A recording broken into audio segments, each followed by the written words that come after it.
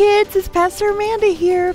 From the Northern Lights to the Great Barrier Reef, this world is full of incredible, wonderful things that God has made. All throughout the month of August, we looked at some of those wonderful things, and we looked at the book of Psalms. And the book of Psalms tells us all about how incredible, amazing, and wonderful our Creator God truly is. Okay, so I have an activity for you today. It's a little bit of a challenge, okay? So how many of you enjoy journaling or writing? Show me your hands if you like journaling, writing. I personally love it. I realize it's not everybody's thing. So if you're not a big writer, if you're not that into journaling, feel free to draw this challenge instead, okay? So what I want you to do is I want you to go grab some paper, some pens, crayons, whatever you feel like you need to either journal, write, or draw, or both. You could totally do both if you want. So take a moment, pause the video, and go get everything you need for that.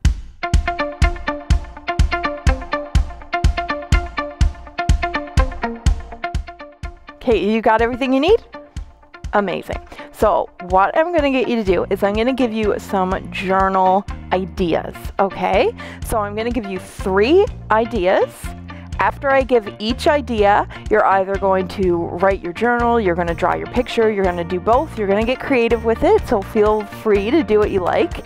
But after I give each idea, we're going to pause the video and you're going to take time to complete the challenge. Sound good? Okay. Here's your first idea.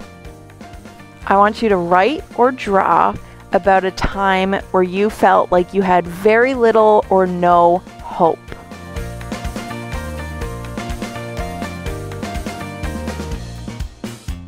I don't know about you, but sometimes it can be really hard to have hope. And sometimes things can feel really discouraging and you feel like you just have no hope at all. I've totally felt that way. If I'm being honest with you guys, I have felt that way before in my life. But there's one thing I know that the Bible teaches and that I've seen to be proven true about God in my own life, is that He is so much more wonderful and amazing and capable and powerful than we could ever imagine. And that fills me with hope. And we can worship God by putting our hope in God.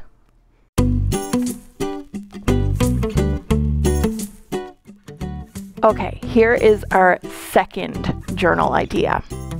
I want you to write or draw about a way that you can ask for God's help.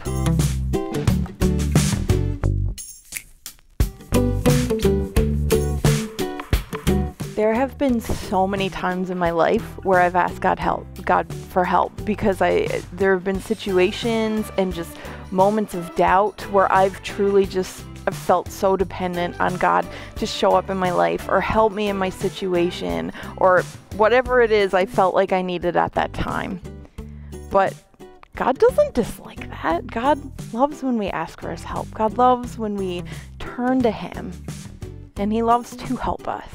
So we can worship God by asking God for help.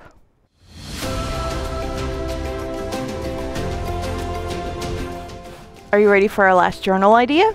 Here it is. Third one, final one. I want you to write or draw about a time when God answered your prayer or a time that God answered the prayer of somebody that you know.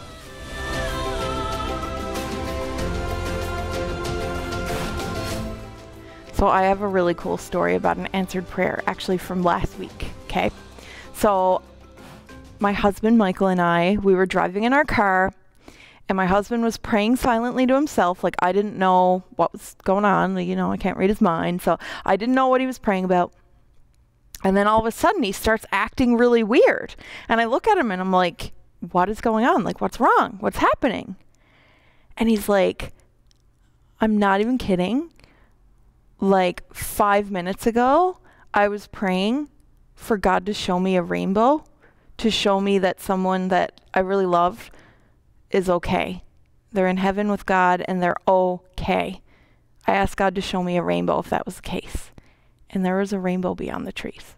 I couldn't see it at first, but I'm going to show you a video right now of the rainbow so that you could see it, because it was huge. It was a big double rainbow. It was so beautiful, and it happened right after Michael was praying that, and I just thought it was the coolest thing ever, and I wanted to share that with you guys.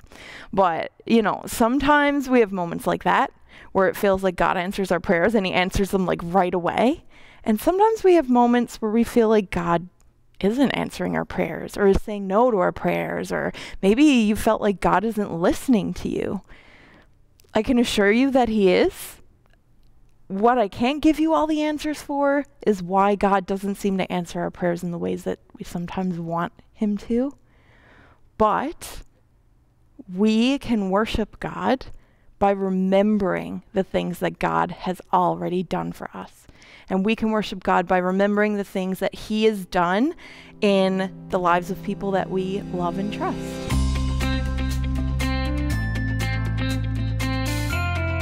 So in our series, WonderFull, we talked all about how wonderful our Creator God is. And this is my opinion, but I personally think one of the coolest things that God made in nature are waterfalls. I love waterfalls. I think they're so pretty. They're so cool. Have you ever seen a really beautiful waterfall? They're pretty special, right? Have you ever went swimming next to a waterfall? That's a cool experience. I really enjoy that. I've never been swimming next to like a huge waterfall. Like, didn't go swimming in Niagara Falls or anything, but I've been swimming next to little waterfalls and they're very cool. Now, have you ever looked at waterfalls and wondered, how were they made? How did this waterfall get here? Well, I am going to show you. Waterfalls are formed as a result of something called erosion. So erosion happens when water, like a very large amount of water, hits like rocks or something like that, and it changes the shape of the structure. So like if you think of a cliff is super like rugged. It's not like always perfectly smooth. It's the result of erosion. It just, the massive amounts of water hitting up against the cliff just eats away at the rock, pounds away at the rock, and makes it kind of change and move. So what I have here is some sand. I got some shells here to line my little riverbed. So I made a little riverbed here with my finger, okay? So what do you think is gonna happen when I add a bunch of water to my riverbed? Let's see.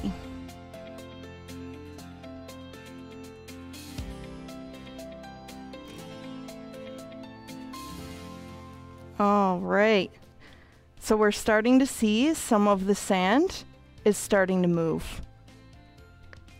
Some of the sand is starting to move. It's packed in pretty tight there, but you could see it's like coming loose at some of these places. And that's kind of how waterfalls are formed. A big amount of water comes down through a riverbed, and over time, the rock starts to shift and form and come apart. Like you can see pieces of sand floating here. It's coming apart because of the massive amount of water that was added to it. So that's kind of how waterfalls happen. Okay, so with my little riverbed that I made here, it didn't happen right away. It does take time, and that's a very key thing. But with my little riverbed here, you can see that the water is starting to erode the sand, like the sand's starting to lift from like its hard pile because of the amount of water that was put on it. And if we leave this for another little while, then like the sand is going to continue to lift even more, and it's the sand is going to continue to change its shape, and it's going to look different than before the water hit it, okay? And we're a little bit like that in a way. We're a little bit like rocks, and God's a little bit like water in the way that God changes us over time. God has the ability to transform us over time. God has the ability to help us become more like him over time, which is really incredible. So if you imagine every good thing in the world, kindness, generosity, laughter, all of these good things that make life amazing, they're all because of God, which is really, really, really very, very cool. And God can only change us and transform us as we allow him to, and as we open ourselves up to allow God to do that. So we can worship God by living for God. We can worship God by living the way that God would love to see us live. And God doesn't want to see us being greedy or mean. God wants us to laugh and have fun and treat people with respect and to show love to other people, to show kindness to people that maybe a lot of other people aren't kind to.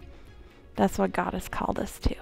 Okay, I really want you guys to remember that God can do exceedingly, abundantly, immeasurably more than all we can ask or imagine. That God is truly wonderful and amazing, and he's so good to us, and we are grateful for that.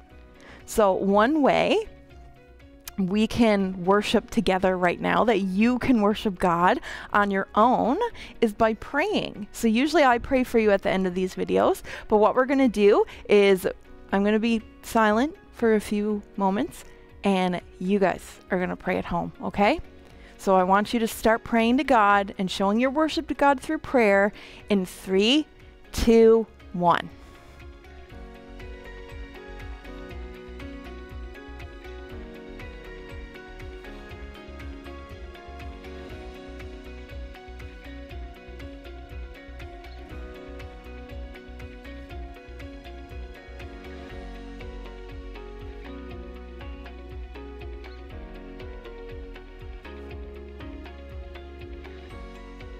Amen. That's amazing. I couldn't hear your prayers, but I can tell you who loves to hear your prayers, and that's God. God loves hearing your prayers. He loves listening to your prayers. And remember that he is so wonderful and so amazing, more amazing than we could ever even imagine, which is really, really cool. He truly is wonderful, my friends. All right, kids, I hope you have a wonderful day. See you next time.